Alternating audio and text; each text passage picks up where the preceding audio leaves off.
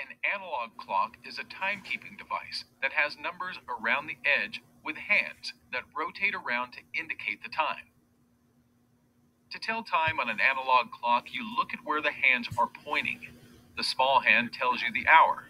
The big hand tells you the minute of the current hour. And the thinnest hand indicates the seconds of the current minute.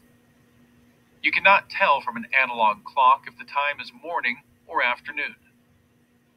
To read an analog clock, begin with the hours. Look at the shortest hand only.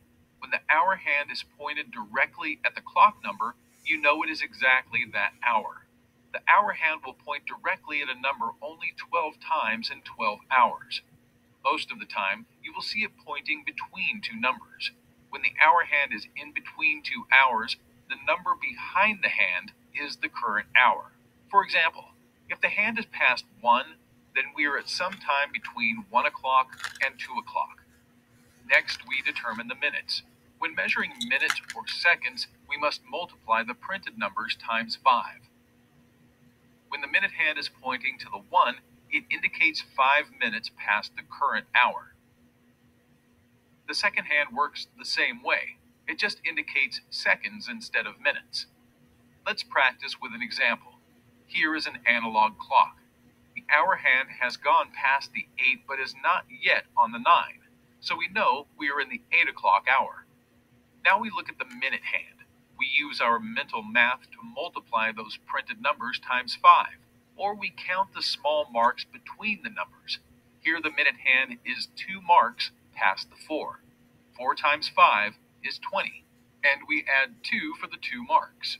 This gives us 2 minutes. We are 22 minutes past 8 o'clock, so we are at 8:22. Last are the seconds. In this picture, the second hand is pointing at the 1. 1 times 5 is 5, so the clock is showing 5 seconds past the minute, so our clock time is 8:22 and 5 seconds. The time can be written like this. Some very fancy watches do not use the printed numbers. You're expected to know what the boulder marks mean. Telling time on watches without numbers works the same way as a clock with numbers. Just pretend the numbers are there and decide where the hands are pointing. At first, memorizing the positions and numbers may seem hard, but you can learn how to tell time without needing the numbers if you practice.